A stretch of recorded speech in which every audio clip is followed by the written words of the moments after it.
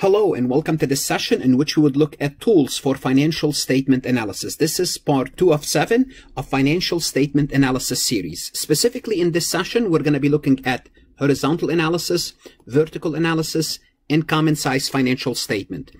In section 1, we looked at why do we prepare financial statement analysis, who benefits, and we overall looked at the tools, and we looked at what should you do when you have the numbers. Obviously, you should compare them to certain standards. In this session specifically, we're going to be looking at horizontal analysis, which is comparing the figures across time, the figures of financial statement across time. Vertical analysis, comparing a figure to a number, to a base in the financial statement, and we'll see how this works today. And common size financial statements, how the figures are changing in relative importance on the financial statement. Now, those are the definition. The best way to illustrate those definitions is to actually show you actual financial statement, and we will perform horizontal analysis financial statement, vertical analysis, and common size financial statements. Okay, so we're going to be dealing with this balance sheet. We have a 2-year worth of data, X1 and X2. And by the way, this financial statement can be found, this Excel sheet can be found on my website, farhatlectures.com. And we're going to be looking at also at 2 years of income statement, 2 years of income statement. Starting with the balance sheet, we are going to be performing horizontal analysis. Now, before we prefer horizontal analysis, the investor, the creditor, and specifically the auditor, what they would do, and I was an auditor myself, or somebody who was preparing financial statement, for example, if you are doing a review or a compilation, not necessarily in a compilation, but when you're doing a review, you start by computing the difference in the dollar amount. So first, you find the difference from year to year in the dollar amount. Then, in addition to the difference in the dollar amount, you find the percentage change. How big, how large was the change? So you need to compute two things. And usually the auditor or somebody who is preparing the financial statement, they will have a predetermined dollar amount and a percentage. And for example, you would say any change, depending on the size of the company, I'm just going to give an example. Any change that is more, the absolute value, more than 20%. And the reason I say absolute value, it means it could be plus 20,000 or minus 20,000. And represent. So it has to have two conditions. Usually it has to have two conditions. For example, we say an absolute value change of 20,000 plus represent an 8% change. So what we do is this. We look at all the changes, and if these changes represent $20,000 difference, and that difference is 8%, then we consider it significant. It means we have to look a little bit more into this account. These amounts are arbitrary. I can choose 10% and 10,000 and 10%. I can choose 8,000 and 6%. The point is you will base this based on your experience with the company, based on the industry, and based on other factors. But the point is, first you determine what numbers, what figures are significant, that if they change that much, then I have to look at them. For example, I can say for this illustration, I would say the change, it has to be 20,000 and it has to be 20%. I just arbitrarily looked at this number. Now I would run the numbers. I will find the difference between year 2 and year 1 by taking the difference, 62,500 minus 42,000. First, you want to make sure you know how to do this manually. So basically finding the difference. So this is the difference in the dollar amount in the cash account. And then you find the percentage difference, which you will take the change and you will divide it by the original amount, the year 1, the base year, and the change is 48.8. So notice here immediately, I would flag cash and cash equivalent. Why? Because cash and cash equivalent was more than 20,000 and more than 20%. So it meets both criteria. I would say, well, there are some major changes in cash and cash equivalent from the prior year. Now, what are we assuming here? We are assuming that the prior year is audited. So we're assuming this year is correct. Now we're saying that there was a large increase in cash. We really need to take a look at why. So this is the starting point. Let's look at the trading securities. They are reported at fair value. They went down by 8,750, and it's a decrease of 11%. Well, everything is important, but it doesn't meet my criteria, but I have to know why. I mean, that's why, like, why did their trading securities went down? Did their investment went down in value, or did they sell the investments, or what's going on? So it's either the value of the investment went down, or they sold some investments. That could be either or. I would look at account receivable. Wow, $85,000 change. The difference is $85,000, but that represents only 16.7. Well, again, it doesn't meet both criteria because look, the dollar amount is large, but the size of it doesn't meet my criteria. Now, if I lower my criteria to 10%, then account receivable will be a relevant number. And in other words, not relevant, it means I have to look a little bit more into it. Okay, but this is what we're saying. What does that mean? It means it's either you sold less or you collected more on account. Now, what you should do next here, and under those circumstances, you could peek real quick to the income statement, and notice on the income statement, we saw that sales went up. So it doesn't mean we sold less. It appears that we collected more cash. Now it's starting to make sense, maybe because account receivable went down, it means we are collecting more cash. We're not sure. But the point I'm trying to show you in this exercise is to help you use this information to think on a larger picture, And the larger picture is what? Look at the change and see what does it affect. If I have less receivable, if I'm making more sales but I have less receivable, it means I'm collecting more cash. That's why my receivable went down. Again, I can take a look at my allowance. The change is 1,000. Notice the change is small and the percentage is small. Nevertheless, this is an estimate. And once you have estimate, you have to always question the estimate. So I'm just telling you, although the number may not be large, but where is it coming from? It's important. Inventory went from 281 to 321. Inventory went up more than 20%, but it's less, went up more than 20,000, but less than 20%. And it's maybe I want to take a look at, see what happened. I want to ask them, why did inventory go up? Why did inventory go up? Okay. And they might have an explanation, but the point is it increased substantially by 14%. Prepaid went from 7,200 to 3,000. It went down by 4,200. The dollar amount is small. The percentage is large. I won't worry about this. I won't worry about the prepaid. It's a small number, but nevertheless, you want to see why it's a small number. Overall, current assets went down by 4%. And you will do the same thing for the other account. And this is what horizontal analysis is. You're looking horizontally between the numbers. You're looking at property, plant, and equipment. It went up. It means we purchased more property, plant, and equipment by 10%. Depreciation went up by 25% because accumulated depreciation changed by 25%. Again, we want to make sure that that's a good number. Goodwill and intangible asset went down by 4,500. Somehow we either write down goodwill or we sold some of our intangibles. We don't know, but that's something you want to look at. The amount is not large, dollar amount or percentage wise. And you will do the same thing for the liabilities. Now, again, what you can do when you're doing this, for example, if you're in the real world, either when the software does it, you can ask it to highlight certain numbers, or you can do what's called conditional formatting, if you know how to do conditional formatting, and you can tell it to highlight any changes. You can color scale it, highlight the large changes or something to the effect of conditional formatting. I'm just telling you there are more options, but again, I cannot spend time on this.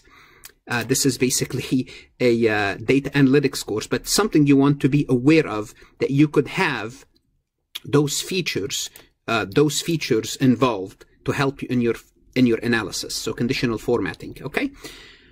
Now here what I did is the negatives are in red. For example, notes payable went down. Notes payable went down by 30,750. It's a small decrease. We have a lot of notes payable, but nevertheless it went down. Bonds payable went down, but again it's small. We have a small decrease in our liabilities. Accrued liabilities went up, and that could explain why we have more cash. We are operating using accrued liabilities. That could be it. Our accounts payable went up, but our notes payable went down. It means we pay off some notes. So we have to explain what happened to cash. Notice common stock, nothing changes in common stock, nothing changes in additional paid-in capital. That's good. Now also, as an auditor, you would say, okay, I want to take a look at the board of directors minute to see if there's any stocks were issued, and compare this, but it looks like there's no stocks. Before we proceed, I would like to remind you whether you are an accounting student or a CPA candidate to take a look at my website, farhatlectures.com. My motto a saving CPA exam candidates and accounting student one at a time, helping you focus on your accounting career so you could move on with your life. I don't replace your CPA review course. If you are using one, you should be using one, by the way. I'm a useful addition to your CPA review course. I provide you with additional resources, lectures, multiple choice, true, false. That's going to help you understand the concept better.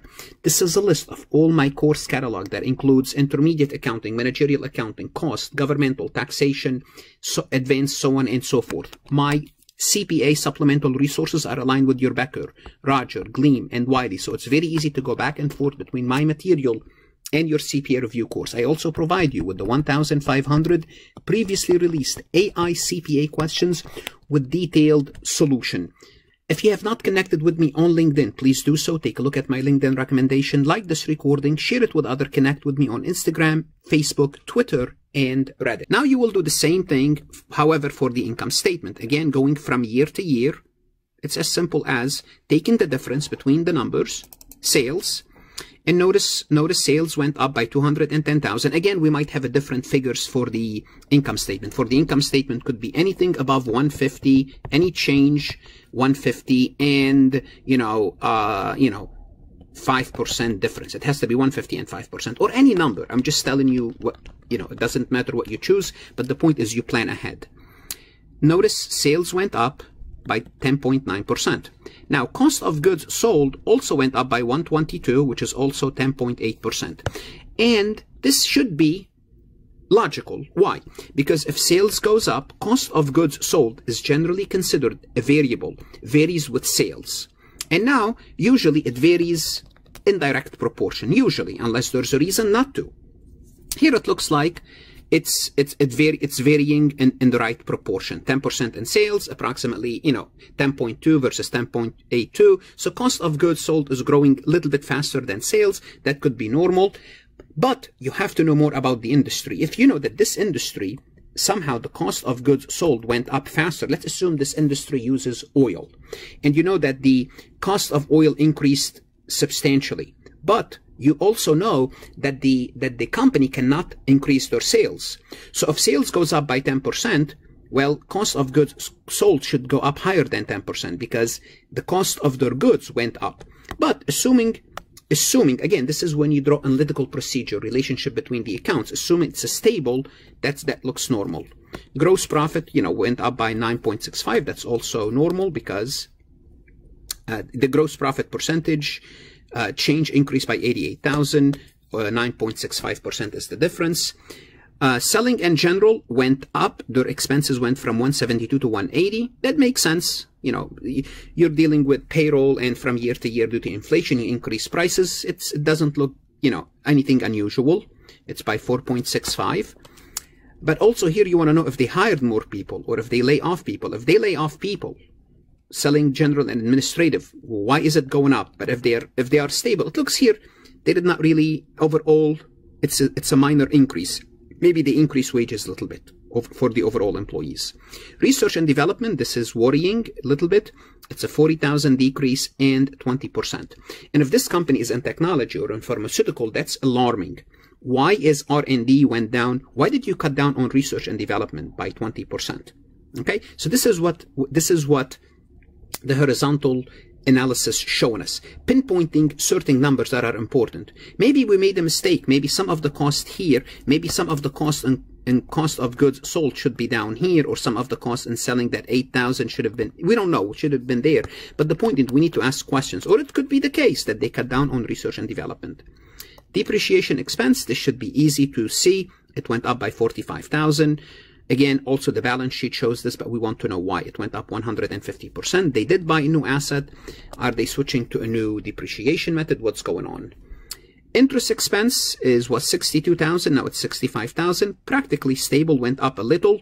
Now interest expense is also an easy number to kind of see what's going on with interest expense, because what do? When we have interest expense, you have to draw the connection to the debt. And we look at their debt.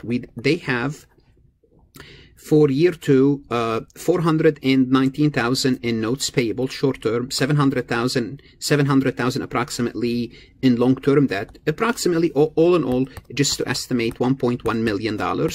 And we would know what's their average interest rate. So if we say their average interest rate is 6%, it should be around 60,000.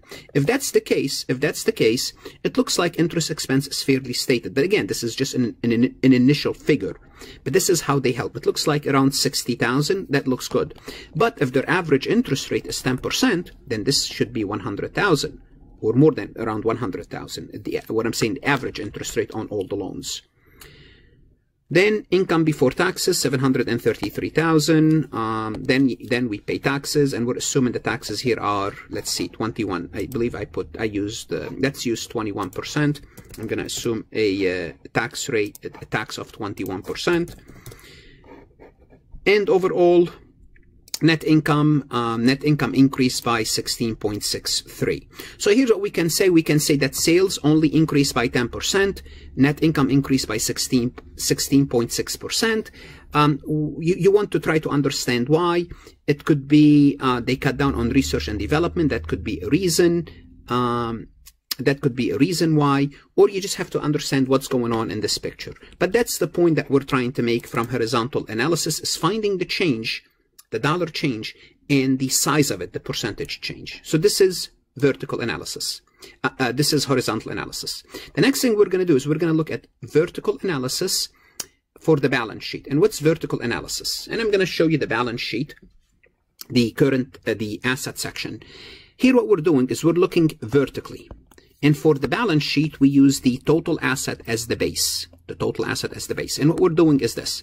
We're looking to see how much does cash represent of the total assets in year 1, and how much the cash represent of the total asset of year 2.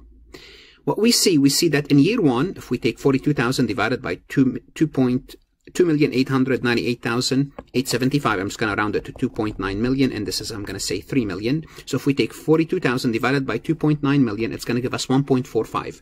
It means cash represented 1.45 of your assets in year 1. In year 2, cash represented 2.6%. Yes, notice cash is it's taken a larger percentage of your asset, and that's a huge increase, by the way, from 1.45 to 2.6. If we look at trading securities, they were 78, they were 2.69, and now they're 69, they're 2.29. Again, we don't know whether they sold the shares or the value of those stocks went down. Account receivable used to represent 510,000 gross. Now it's 425. It used to be 17%. Now it's 14. It could be, again, we collected some receivable, and that's why our cash went up. We don't know. Inventory was 281,000. Now it's 321. It's approximately 10%. It looks that's stable. Approximately 10% of our assets is tied up in inventory. Prepaid, again, as I told you, the prepaid is not important. And notice it's a very small percentage of our asset. And that's why I told you it's not important. And notice here when we are performing the vertical analysis, it just shows you the size of it is very small. Property, plant, and equipment represent 75, 78, 74, and 78. I would say we need to investigate more on this account, make sure those accounts are fairly stated. Why? Because they represent a large portion of our assets. And the good news is it's easy to audit property, plant, and equipment. And, you'll go to the auditing property, plant, and equipment, and you'll see how we do this. But the point is, it's easy to audit property, plant, and equipment. Goodwill and intangible asset, I combine those two together, although each one should be separate. They represent 1.45 and 1.24. Not that important in the grand scheme of things, unless we are a technology company. It looks here that we are in a business where we need a lot of property, plant, and equipment, and some inventory. Maybe we're in retail, some sort of a light retail. So this is how we perform what's called a horizontal analysis for the vertical analysis for the balance sheet. Now let's take a look at the vertical analysis when it comes to the income statement. On the income statement, we are comparing everything to sales, because sales drives everything. So sales is set at 100%. Now first, we have to know manually how we compute the vertical analysis. So we're going to take cost of goods sold and divide it by sales. All the numbers will be divided by sales. And notice here, cost of goods sold represent 55.29% of sales, which is which is we don't know until we go to year 2, and it represents 55.56. And if we have several years, it will be better. It seems that cost of goods sold, and as I told you earlier, when we talked about cost of goods sold and sales, there's a direct relationship. They move together. And in most companies, they do. In most companies, it doesn't mean in all. And if they don't, there should be an explanation why they don't. Okay, now we'll do the same thing with margin. It seems our gross margin is 44.71 and 44.44. Again, these are all related to sales and cost of goods sold. If we look at our selling, general, and administrative, they represent approximately 8 to 8.5% of sales. Is this reasonable? Well, depending on how large is the company. Depending on if we have previous another 2 years, then we have a better idea. Research and development used to represent 10% of sales. Now it's 7.8. Definitely we are cutting down on research and development, and that's alarming. We need to know why. Depreciation was 4.7 of expenses. Now it's 3.3. And depreciation is important because it's a non-cash, so it's going to affect our cash position. Interest expense was 62 and 65, representing approximately 3% of our expenses. A small percentage of our expenses is interest expense. Then our taxes, 90,000 and 106,050. Again, our taxes represent, as percentage of sales, 4.46% of sales.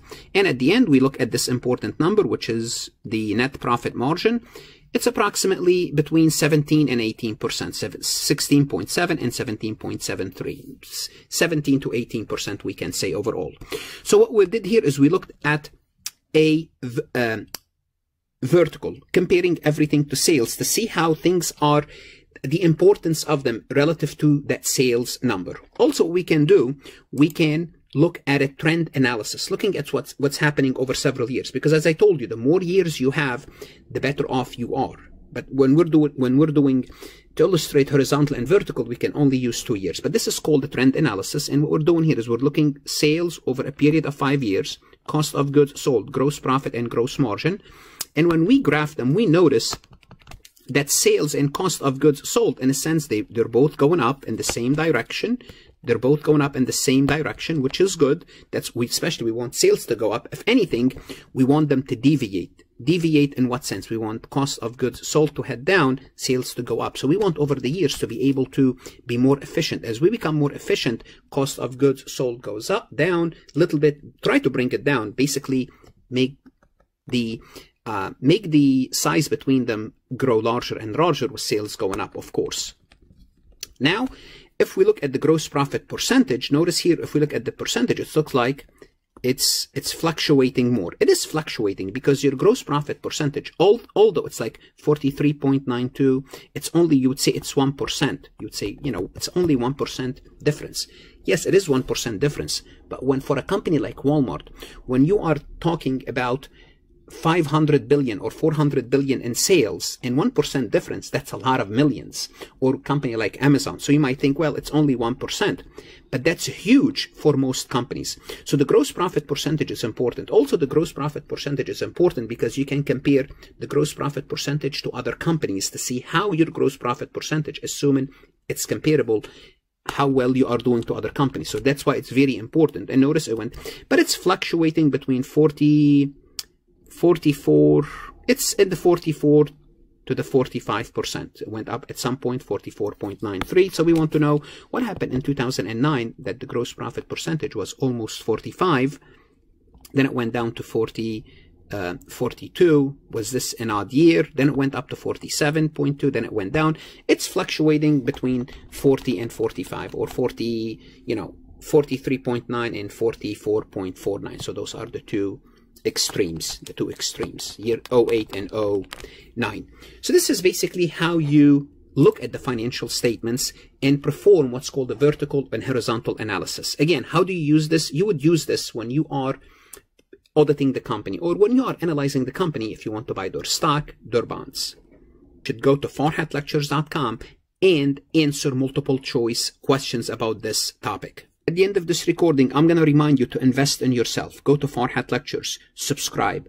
Your accounting career is important. It's going to pay you dividend for years. You have to pass your CPA exam once. have strong accounting education, pass the exam, it's going to pay you dividend for years. Study hard.